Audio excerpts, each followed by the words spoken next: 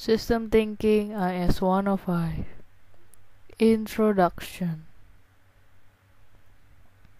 What is system? A system is an entity which maintains its existence through the mutual interactions of its parts. Also, a system is a group of interacting, interrelated, or interdependent components that form a complete and unified whole. Examples of system: our solar system, our body's central nervous system, our digestive system. Characteristics of system. First, all parts must present. Second, parts should be arranged in a specific way. Third, system must have specific purpose. Four, it has to maintain stability. And fifth, system must have feedback.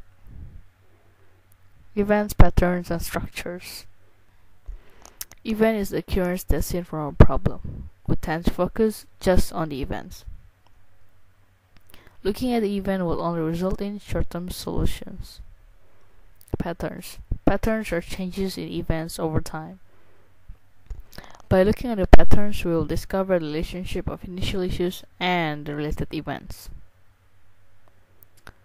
Structures is the overall way the parts connected. Finding out the structures will lead to leverage entry point. We should then be able to find out the solution.